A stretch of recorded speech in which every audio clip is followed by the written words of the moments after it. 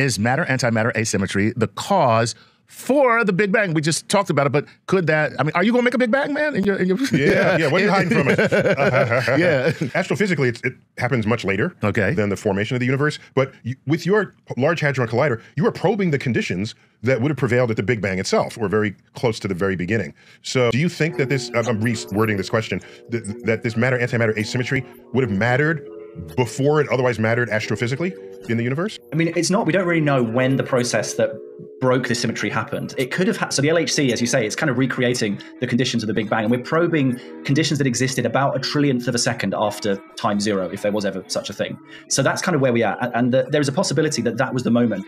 It's all actually related to the Higgs boson. There was this thing that happened about a trillionth of a second into the universe's existence called electroweak symmetry breaking, which is basically where the Higgs field, which gives mass to the particles that we're made from, switched on for the first time. And that reset the laws of, well, reset the basic ingredients of the universe, set the form of the forces. And it was a sort of a transition, a bit like water boiling. It's like a kind of, like a change of state, but a change of state of the vacuum itself. And that may have been the moment which created more matter than antimatter. And that's why we're doing, one of the reasons we built the LHC is to recreate those conditions, to see if we see that process happen.